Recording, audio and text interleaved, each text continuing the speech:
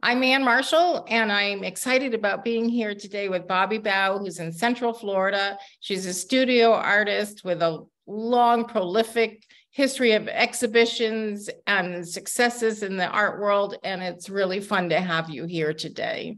Well, thanks, Ann. I've been looking forward to it. So how can we understand your process as a studio artist? For people who aren't familiar with you, kind of let us into what that means for you. All right. Well, I refer to myself as a textile artist. I frequently call the works that I make textile collage / art quilt, just because, a long name is better than a short, easy to understand one. And the end product is going to be something that has surface design on fabric, and it's going to hang on your wall. So it's not a bed quilt. It's a piece of art that would be two-dimensional and intended for wall display. So then going back to the beginning, how I get there, I start with blank fabric. I create all of the images on my own fabric. I do all of that with acrylic paint. And I use a bunch of different methods, which we can talk about if you want, silk screen and stamping and resist and direct painting and monotype printing, all kinds of ways to get the image on the fabric. Then I've made the parts. I don't just make parts in advance willy-nilly to fill up my shelves. I have a very small stash of fabric that I've created because I generally create for a specific piece. I've planned the composition, I have a concept in mind, and I make fabric for that particular piece. Then I collage it together. That means I use glue instead of iron-on or applique or other methods that some other quilt artists would use to attach their pieces to the substrate, the backer fabric.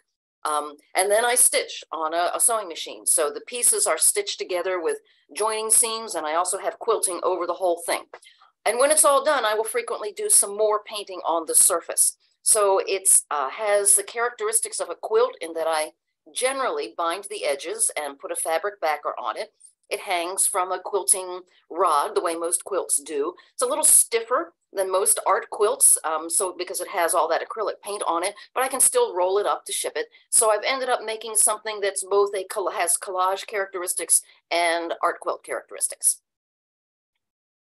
Just to keep it simple. Mm-hmm. Boy, it sounds like there's a lot of different steps involved, and that amazes me because I've been to your studio, and I don't know, maybe it's a 14 by 14 room. I mean, the size of a little single car garage. It used to be a carport, and we closed it in, as many people in Florida do.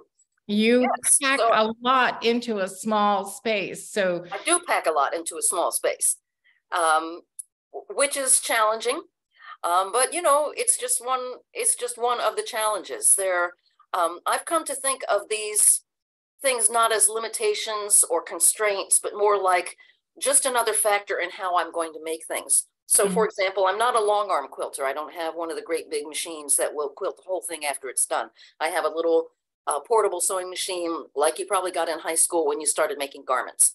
And so if I'm going to make a big quilt and I'm going to quilt the whole surface, I can't reach the middle of it when it's done on my machine. So I have to quilt as I go. So that becomes then the construction of it is actually part of the design consideration. I'm thinking, where am I going to make these parts go together so that I can quilt a section and then stitch it to the next quilted section, and it will all go together seamlessly, and it won't look like a mistake or a limitation, but like I wanted to do that all along. So I find that fascinating and challenging. So right from the beginning, as I'm sketching out an idea, I'm thinking about how can I make these parts and put them together. I like the fact that there's so many different things to do because it keeps me interested. I think if I only did painting all the time, it wouldn't be as interesting to me, but I love the painting as part of the process that I do now. And I really like the fact that everything I do is very hands-on. I mean, I'm really tactily involved in touching and moving and gluing and stitching and painting on the things that I'm making, and it helps me get involved with the ideas. I think you even work from 3 colors of paint and mix all your colors. Well, not just 3, but I do have a very basic palette. I have a couple of reds, 2 reds, 2 blues, yellow, 2 browns, black and white. That's it. And I do mix all of my colors from that. And I love that. I like mixing colors. It's more interesting to me than getting the color out of the tube. And it also, I think, when I see, when I'm fortunate enough to see several of my works hanging side by side somewhere, I feel like it gives them some palette unity, even if I've gone a little more one way than another on one quilt. They all kind of talk to each other. So yeah, I love that. I'm thinking we could kind of call you a scratch artist. Sure. Starting from scratch. Well, part of that is I'm very frugal. And it's philosophically pleasing to me to make a finished work that's going to go on the wall. That would be, if someone purchased it, a significant purchase, some thousands, but it started with very simple materials. I only buy two kinds of fabric, a sheer fabric and plain unbleached cotton muslin. And then the felt for the backer. But I'm going to make everything out of those two fabrics. And I'm going to make all of my stencils myself. I'm going to mix all of my colors myself.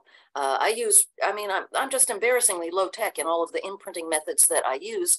And it's very philosophically pleasing to me. And it also doesn't bust my budget. I don't have to go out and buy a lot of stuff. I hate to shop. And so doing that as little as possible is just pleasing. It suits my personality. Well, I love on the website that you refer to see beyond the surface. Mm-hmm. And I think that's one of the things that I notice when I look at your art, that it really does draw the viewer in, and there's the opportunity for interpretation in perhaps many different ways. What was your intention behind that statement? And then how do you actually implement that? I think there were two things that came together. The first is that I really started working in textile art in around 2010. And it was just a time of great personal change in my own life. I had retired. I was in the process of retiring from my longtime career. I was ending my marriage. I was going, and as you go through times of change like that, I was very introspective. I had to go back and figure a lot of things out. How did I get here? What did I do right? What did I do wrong? What does it mean? So it was a very introspective time of my life. I was in my mid-50s. And that's a time that a lot of women experience change and thinking about things more deeply. So I started this kind of artwork at a time where I was just doing all of that kind of looking back anyhow and trying to figure things out. So that was an important influence. And then also because textile arts were pretty new to me in 2010. I had done other things, and I had tried to build up a commercial business where I was creating artwork and selling it wholesale. And frankly, it had reached its conclusion and I flopped. I went to a trade show and I came back with 0 sales. Well, you can't do that more than once. That was a big money loss. So I thought, I have to think of something new. So I was thinking of a new medium at the same time as I was introspective about life in general anyway. And as it turns out, when I started the medium of printing on fabric, I loved it right away. I just loved it. And like everybody who starts experimenting, I was so in love with the process. So for example, if you start your monotyping experiments with a gelatin plate and some leaves, as many people do, you will right away say, oh my gosh, these are the most beautiful leaves I've ever made. I could just look at these leaves all day. And I did. I printed lots of leaves. I thought they were fabulous and they were very, very important. And it's like the process of when you're an art student or a drawing student, the first time you learn how to do perspective correctly, or how you learn how to do shading correctly. And you go, wow, I can make an apple that really looks like an apple. And that's extremely important skill to have. And it's really interesting to you at a time.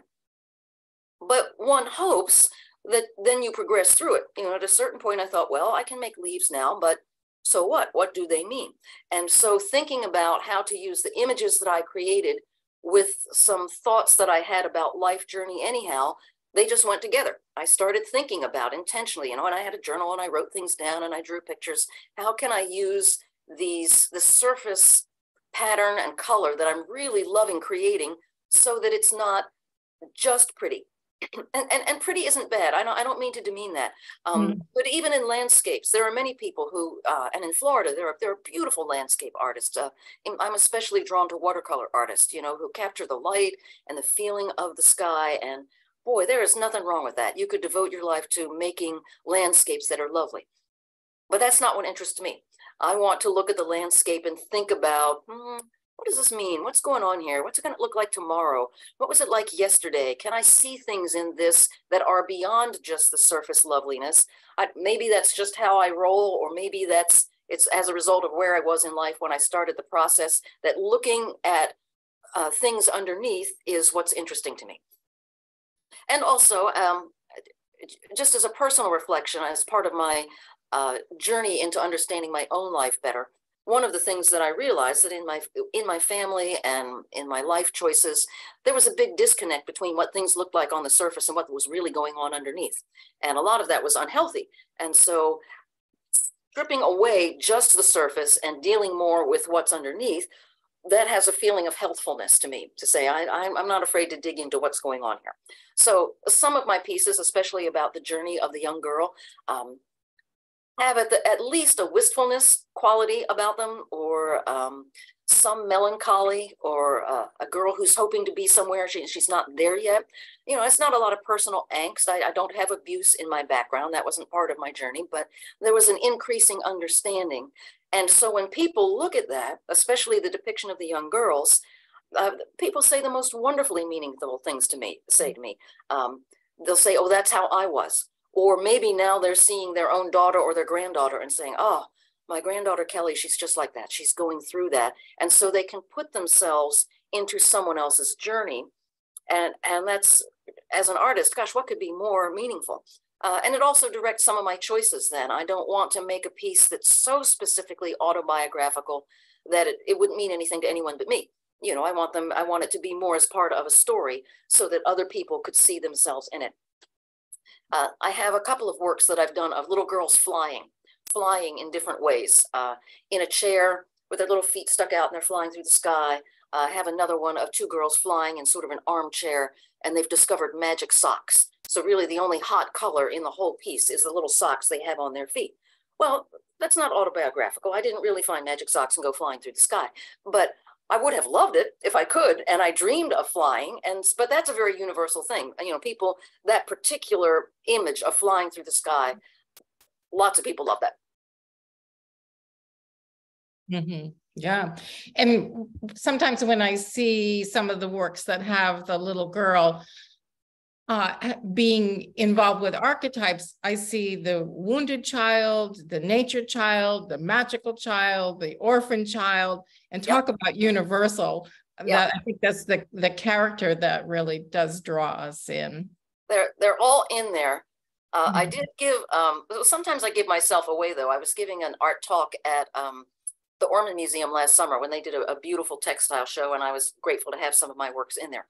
So I was looking at the little girl in the picture who has this little Buster Brown haircut, which is amazingly close to what I look like now. And so, you know, I pointed, there's her, here's me, see? So obviously I'm infusing some of myself in there.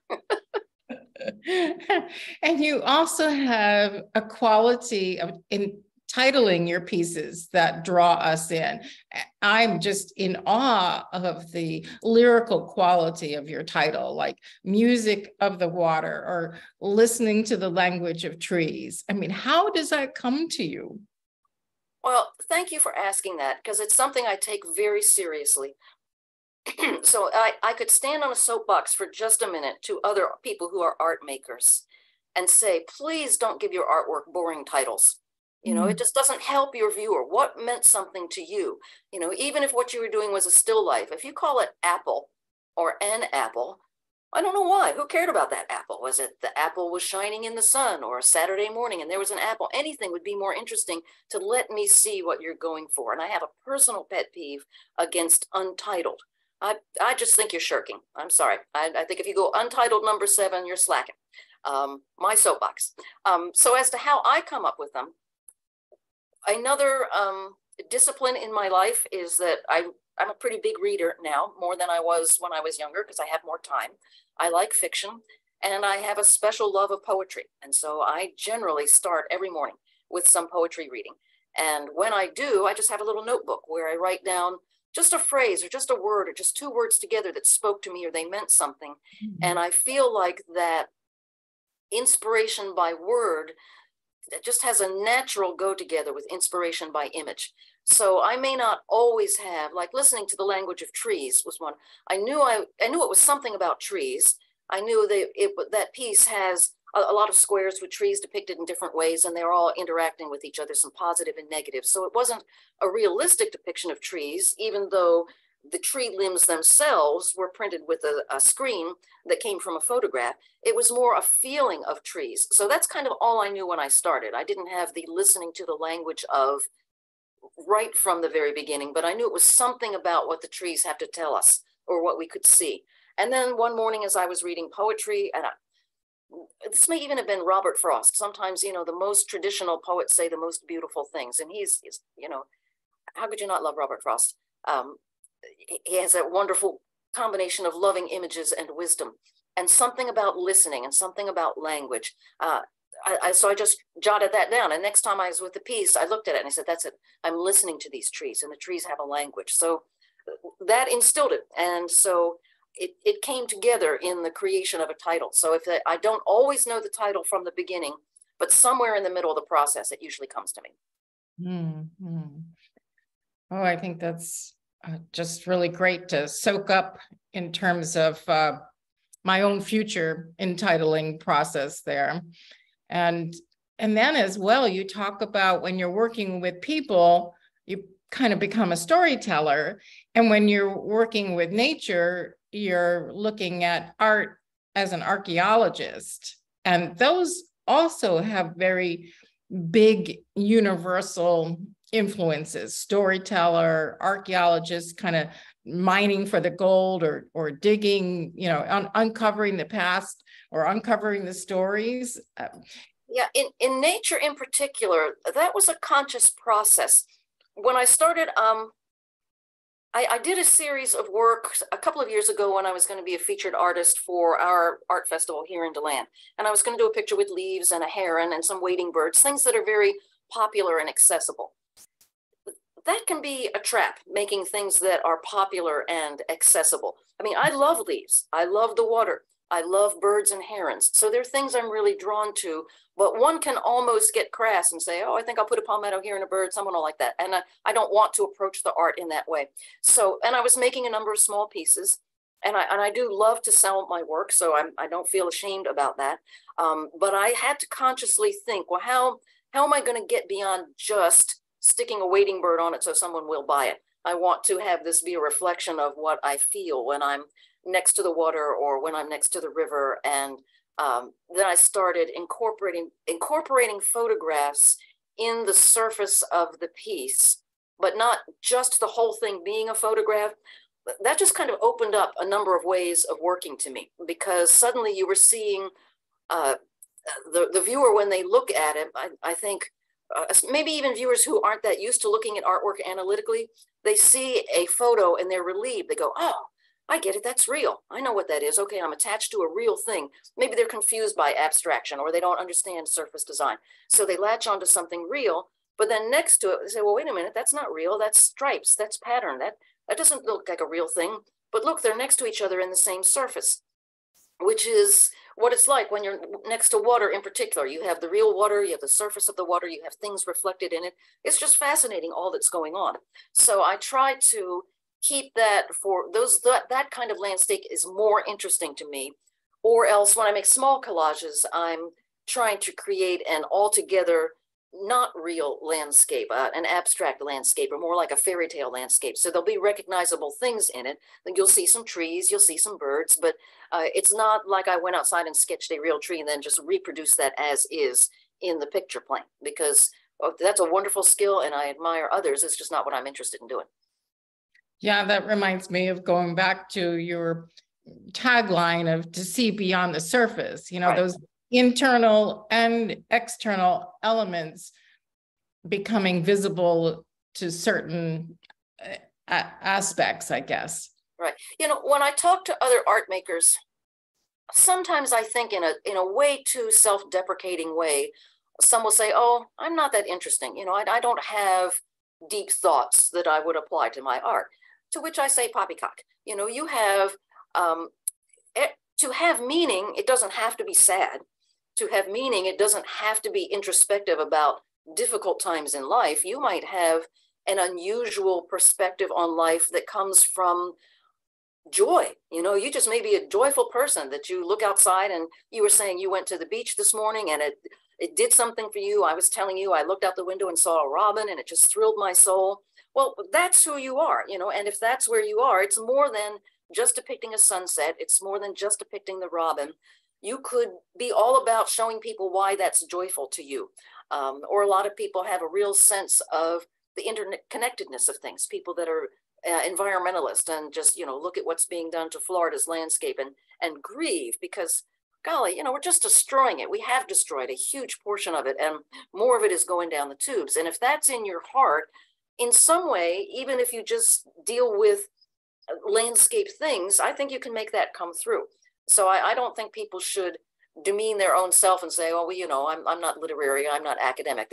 You are something. There's something about you that's interesting, and you can find a way to put that into your artwork. Very, very powerful, very inspiring. And I'm struck with going back to when you said, when you got into the textile and painting, that's a relatively not too long ago time. It's I've been making these for just about 11 years now. And I'm stunned at your, one, the prolificness, I mean, and two, how far you've excelled in claiming your process, knowing your voice, and then also, you know, putting it out there. So you must have an extraordinary practice, ritual, routine, or discipline. Well, first of all, thank you for saying that. That's really nice and very, very encouraging. And those are the three parts, you know, claiming the process, learning how to make your medium work. And part of you can't wait until a voice falls out of the sky on your head. You're going to get your voice by working through whatever medium you want. And then you have to put it out there. I had a thought that was coming from this. I go to work every day. I just can't help myself. You know, when I retired from a job where I had to get in the car and go someplace every day, now I had time every day, and I wake up and think, well, it's time to go to the studio and make stuff. And for the most part, that's what I do daily. And it's part of why I love teaching, and I love talking to people about art making, but I do not teach specifically how to workshops, like step 1, do this with the fabric, step 2, do this with the medium.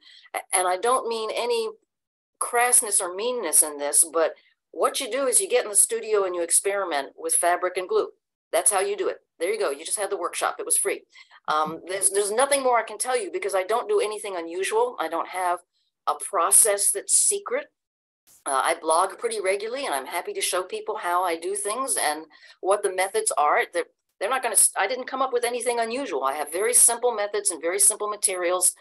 And you might choose different methods and different materials, but, you know, if you're not happy with what you're getting, can I ask you how many hours in the studio you've put practicing?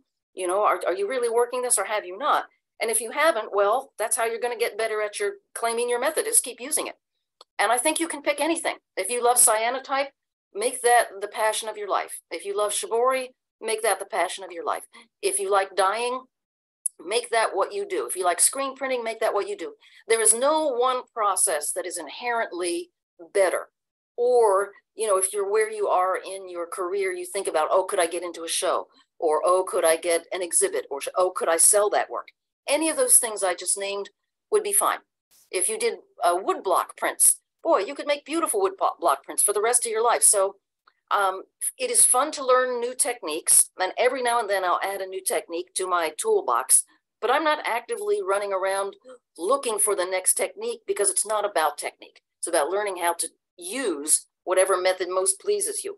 You know, and if you found that eco printing or hand stitching or beading or drawing lines, any of those things that speaks to you most, be happy with that. Just keep doing it, you know, and then little by little, you might add some other thing to it.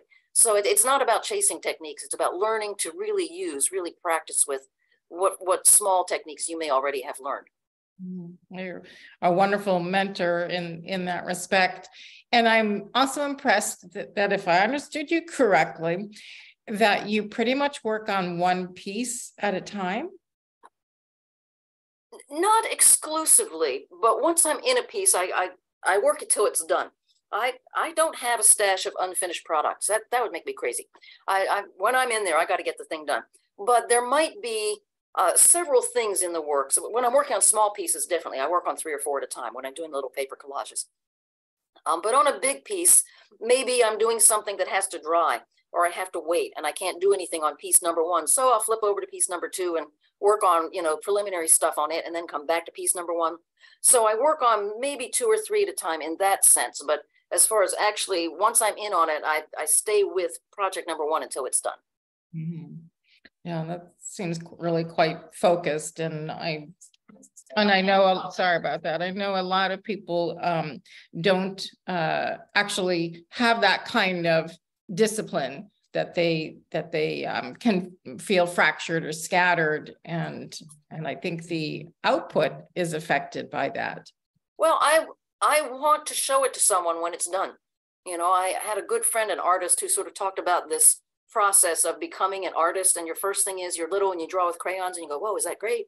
And the next thing is you draw with crayons and you show it to mom, and mom says, oh, that's great. And she puts it on the fridge and you go, oh, I could show this to someone. They could look at it. And so if you like to do that, and I do, then you would make it, show it to someone, put it out there, and hope maybe they would like to own it.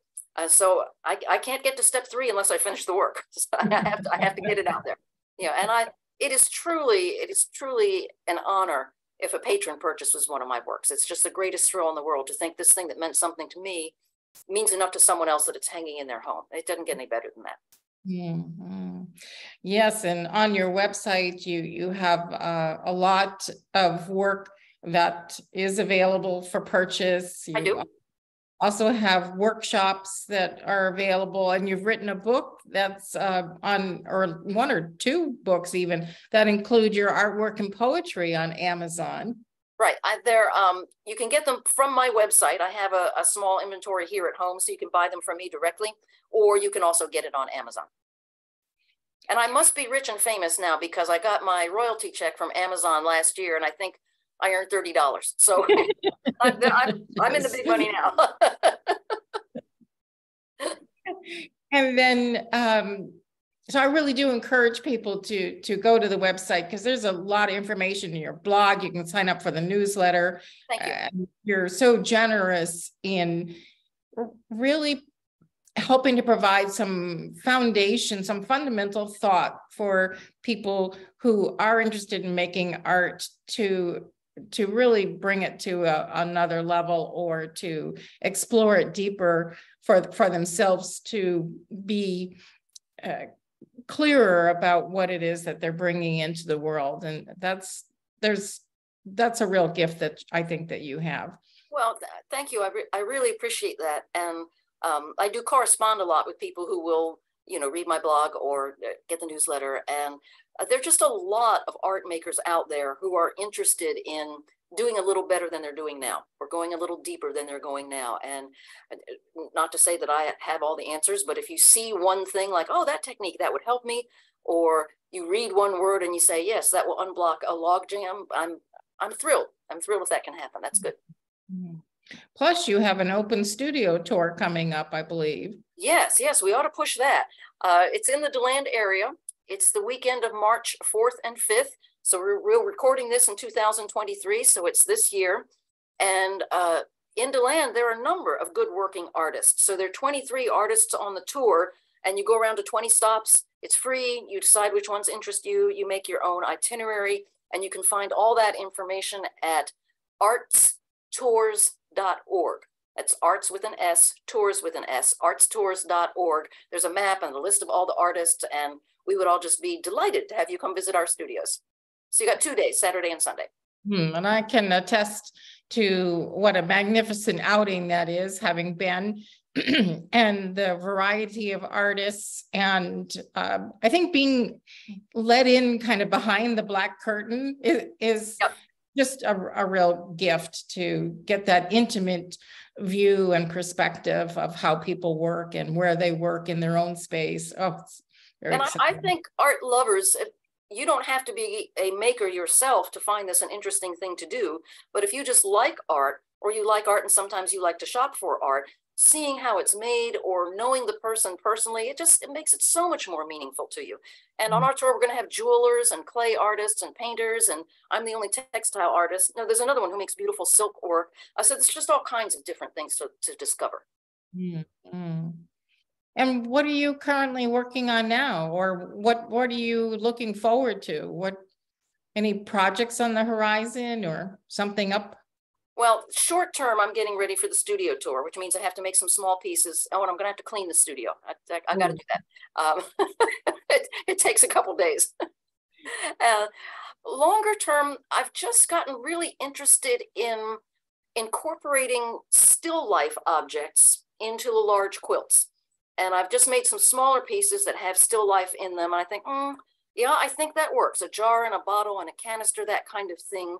And I'm not quite sure why, but I feel compelled to do it, so I'm going to follow it through.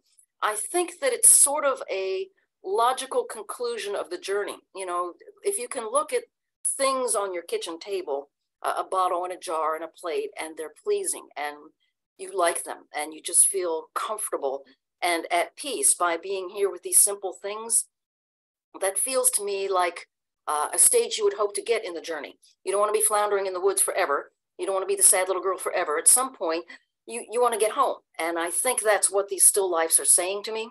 So I'm doing still life, but then incorporating them into a background that still has some of those images that seem to imply dreams and memories. So there's still going to be some trees in there and some water in there with also the still life. So I haven't made my first big one yet, so I'm not quite sure how it goes, but that's what I'm interested in. Well, I feel like we've had a little sneak preview here, and I'm excited to be able to get an opportunity to view that. Oh, thank you. And I look forward to making them. And as we get closer to our time of closing for today, and before I ask you what you want the world to know, is there something else that we want to make sure that we get across to people that might be watching and listening? Well, I like to be an ambassador for textile arts and art quilts in general. There are many, many makers other than me who would call themselves art quilters. And the variety of artwork is astounding. The quality of artwork is astounding. Museums and galleries have discovered this now. And if you've never heard of that, or you don't know much about art quilts, if you went to SAQA, SAQA.com, that's the international organization that supports and promotes art quilts, your mind will be blown. You'll just have a chance you can just browse. You can look and look and look at all kinds of art. And I think someone who didn't know about that in advance would be thrilled to find out about this medium. And I'm very happy that it is increasingly an accepted medium. You know, people don't have to apologize for being a textile artist. It doesn't imply that you're crocheting doilies. Not that there's anything wrong with crocheting doilies, but if that's not what you're doing, you don't want people to think that. Mm-hmm. Yeah, I just got chills thinking about somebody going to the SAQA site for the very first time, because it is mind-blowing, the quality and enormity of the people that are involved, and a lot of. And if you are a textile artist, or you thought maybe what you were doing was kind of like textiles, you absolutely need a community of people who will support you and encourage you. And so I'm a big fan of SAQA. I encourage you to go take a look at that and know more about them. Good point. Very good point. So in closing, what would be your parting words? What do you want the world to know? I want the world to know that good art is about something. It's about something. It's not just an image. And I think it's important, especially for students, art students. Frequently, the thing they're encouraged most is realism. They're learning how to render things realistically, how to depict things realistically. And this, of course, is a wonderful skill. If you can draw, it really helps you more. You know, you struggle. If that isn't what you know how to do, then you have to make your art in some other way. And that can work too. But you got to get beyond those first things that you learn. You know, if you're a painter and you learn how to mix the glazes right, that's good. You know, if you're a watercolorist and you learn how to make the water work right, that's good. But why are you doing this? It has to be about something. So if you're the maker, it will mean all the more to you if you figure out what your art is about. And if you're a potential patron, it will mean all the more to you if you ask the artist to interest you, what is your art stuff about? Or you follow them till you know them more, your understanding of art will just deepen and deepen. So it's not just a depiction of something. You know, sometimes people will say, I can't be an artist, I can't draw a straight line. Well, who can? That's why they're rulers. It's not about a particular skill, it's that it's about something, and communication is what should be happening. Just beautifully put, and it really makes me think of, you know, how the audience that a lot of this goes to are people who are interested in the wisdom, the art, and the conversation behind the art, and the wisdom behind that. So that was just really so succinct and beautifully put. Well, that's good. And I appreciate you developing up a community of makers and art lovers who are looking for something deeper in art. Go you. What a joy to spend some time with you today, Bobbi. That's been great. Thank you tremendously. Thank you for the opportunity. All right. And you can check out Bobbi's information below in the information box, and definitely pursue meaning. Great. I would be happy to hear from folks. Thank you. Thank you. Best wishes.